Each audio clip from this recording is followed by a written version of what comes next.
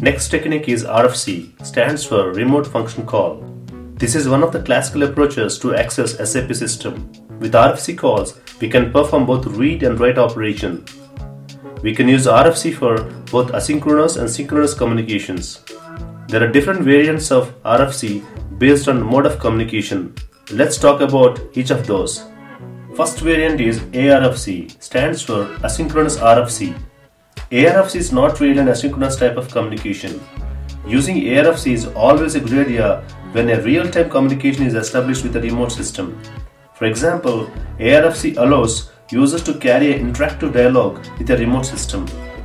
Next variant is TRFC, stands for Transactional RFC. Transactional RFC follows asynchronous mode of communication. TRFC is recommended if you want to maintain the transactional sequence of the calls. If a call is sent and the receiving system is down, the call remains in the local queue until a later time. The calling dialog program can proceed without waiting to see whether or not the remote call was successful or not. This is the primary difference between TRFC and ARFC, where the receiving system must be available for asynchronous RFC case. The main disadvantage of TRFC is we cannot control the sequence of execution of TRFC calls.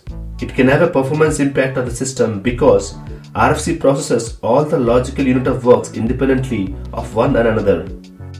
Next variant is QRFC, stands for Queued RFC. Let us take an example.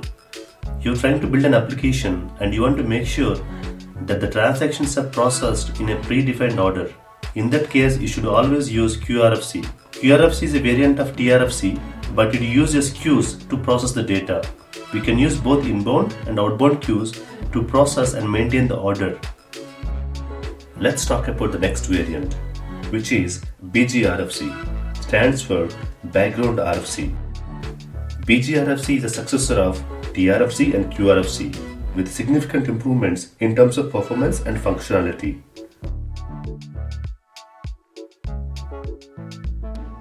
The last variant is LDQ, stands for Local Data Queue.